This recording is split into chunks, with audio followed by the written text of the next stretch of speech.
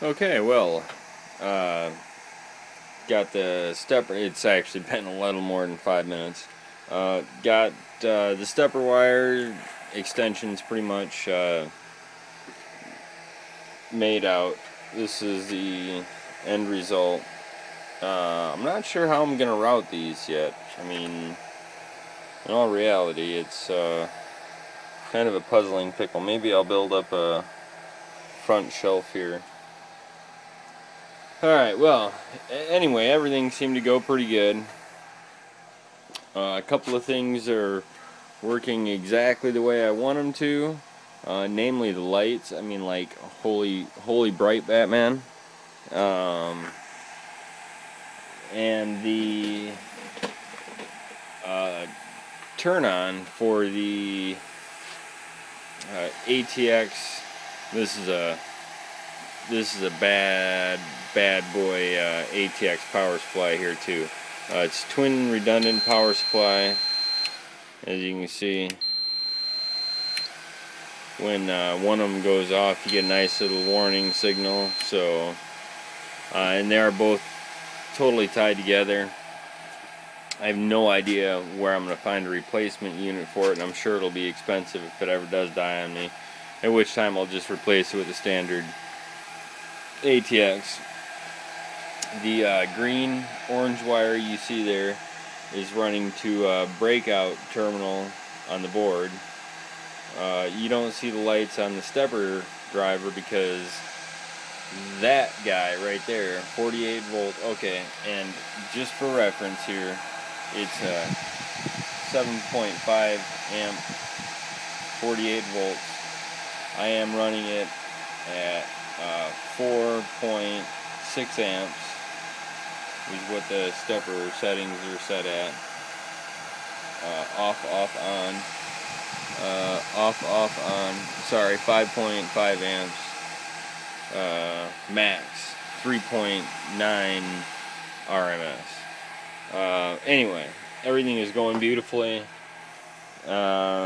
Control panel, I'll go ahead and hit the reset button, which will trigger the reset button in Mach, and there you go. ATX power supply shuts down, light shut down. So, reset back on, everything comes back up. You know, the camera doesn't even do it justice how literally bright these guys are. And just for reference, I do have the floodlight on now, and it will get mounted somewhere else, but I'll go ahead and pull that and you don't even notice a difference.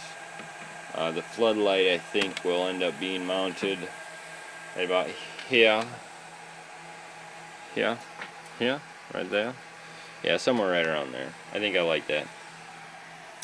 So anyway, I'm doing some rapid travels on the Z to see where my limit is, and I hadn't found it yet.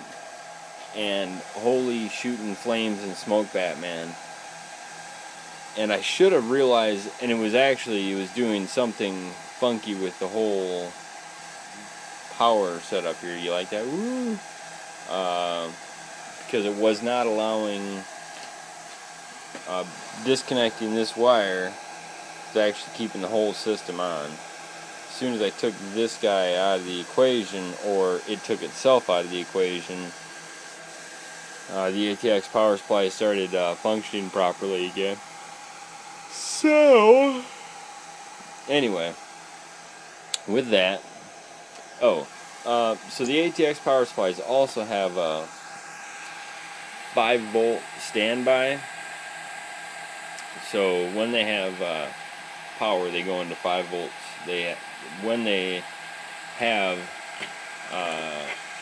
120 volts power, they also have one of these lines here have a 5 volt standby power. I will be tying that into everything as well. So, and I don't think that also is a USB, but let's that reset. Alright, I'm going to shut off. End session, yes. Alright, so that shut down there. We still got power there. And the reason I'm getting to this is that I want to have the motherboard set up so that when I shut down the computer, I'm shutting down the computer.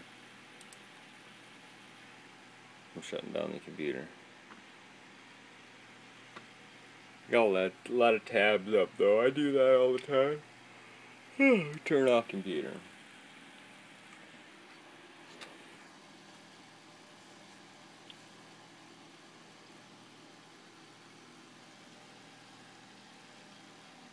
So anyway, when I have the computer shut off, I still have that 5-volt.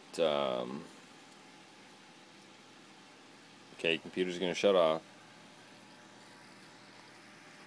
No. And again, I haven't worked out the entire logic of this yet. But the computer shuts off. It'll shut off. It'll automatically kick off all relays.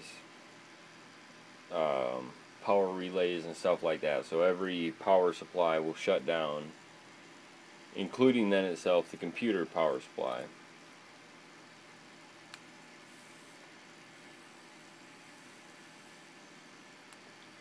That 5-volt, that 5 volts will come into play when I flip my switch, my power switch on the control panel that I'll be building for the power supply. The motherboard BIOS will be set up to automatically turn the computer on.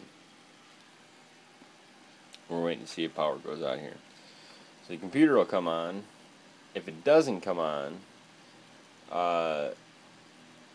there'll still be 5-volt for the relays and stuff like that to be able to at least turn on lighting and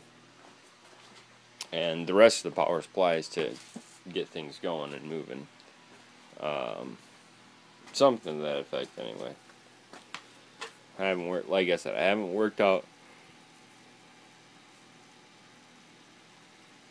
fully worked out the logic, but it's going to be safe and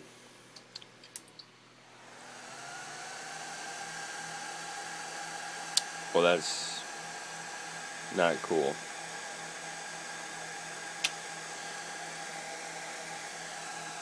The ground pin automatically deferred to a ground state. The parallel port pin automatically deferred to a ground state